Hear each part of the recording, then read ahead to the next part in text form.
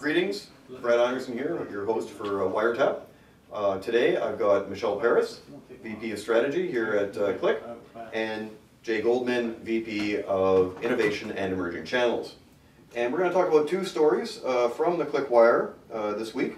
The number one story we want to talk about is physicians seeing twice as many reps with iPads. So what do you guys think about this, the new Manhattan research?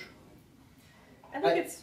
Go ahead, Michelle. Okay. I think it's a really exciting trend that is not necessarily altogether surprising. We see a huge adoption of these devices in the consumer marketplace, and it is really only a matter of time before we see them being more adopted by enterprise in particular situations where they can contact HCPs and visit reps. So it's, not necessarily a surprise, but it'd be interesting to know a little bit more possibly about the impact or what specifically they're doing on those iPads when they're in the office with the HCPs. I don't know, Jay, if you've got any. Yeah, absolutely. So when we're doing iConnect, which is our iPad suite for anybody who doesn't know, we're certainly seeing that the companies who have deployed iPads are getting a great reaction from HCPs, but there's also a shiny toy factor to this. So the HCP's interest is held by the iPad right now because iPads are shiny new toys and everybody wants to play with them. That's declining rapidly. So I think as the percentage of HCPs who have seen a rep with an iPad goes up, the duration of extension on that detail, the interest that it gives the HCP is going to go down because we're now seeing more and more of these devices in the field. And that means that although you might right now get a boost in access to HCPs or in the length of time you have in front of them just by virtue of having an iPad, it doesn't change the fact that if the information on it doesn't remain up-to-date, novel, interesting, high value to the HCP, that effect isn't going to continue.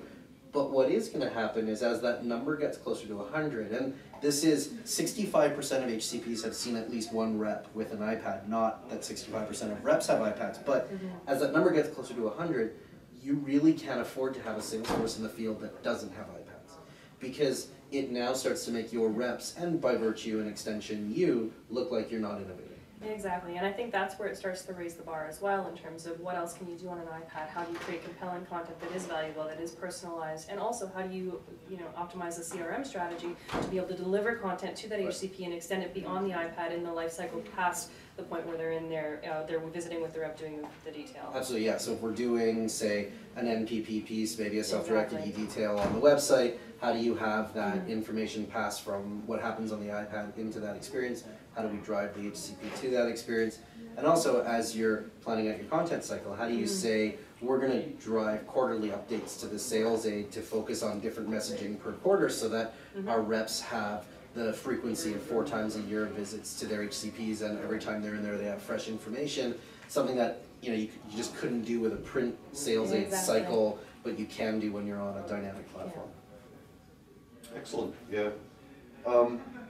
So the second story I wanted to get your opinions on is, it's from Health Ed Academy, sort of a smaller group, but they did a survey which was pretty interesting. A survey of 155, they call them healthcare extenders, we call them allied health, same difference.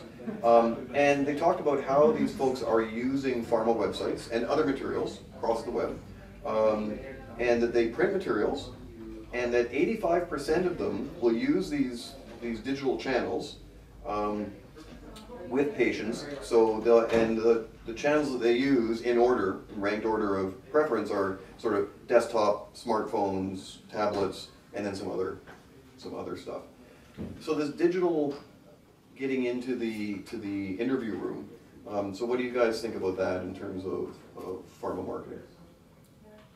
Sure, yeah, I think the increasing presence of digital at point of care, whether that's in a room or whether it's over a counter with a pharmacist or whatever it is, means that we need to think about our materials being used in that context when we're preparing them.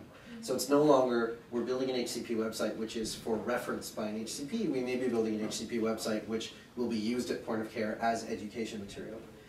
But I think it also opens up the possibility of creating dedicated patient ed materials for delivery through those channels. So, we've heard from many HCPs that if they had really compelling disease state awareness materials, even branded, on the iPad that they could use with patients. They would not only make use of those materials, but it opens up the possibility for them to be able to hand an iPad off to a patient, maybe a newly diagnosed patient, leave the room, let the patient spend 10, 15 minutes going through that material, and then come back in, which means they can use that 10 or 15 minutes for something else.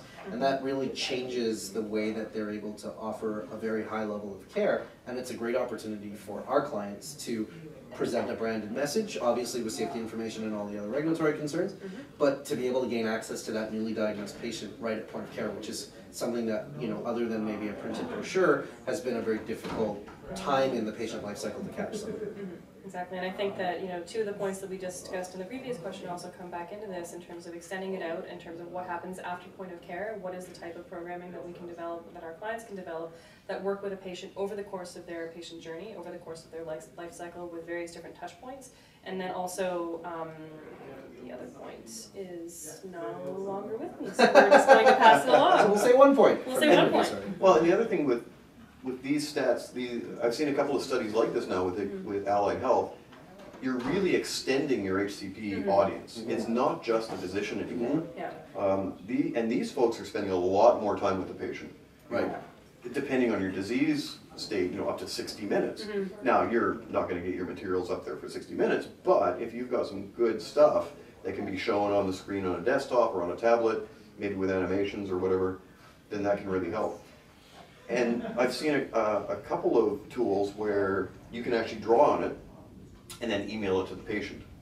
And so in that case, now you're providing even greater value for the HCP to help the patient understand even after they've left the office. Right, so not just what I showed you while you were in my clinic or whatever the setting is, but let me take exactly the conversation we just had, email it to you, and then when you get home, you've now got access to that same material. And anything that goes above and beyond that. And I think as well that the patient expectation, like these are not new devices, they're not difficult to use, these are now becoming, they're so prevalent within consumer culture that showing somebody something on a tablet or a smartphone isn't going to completely discombobulate them and try to, you know, how do I use this?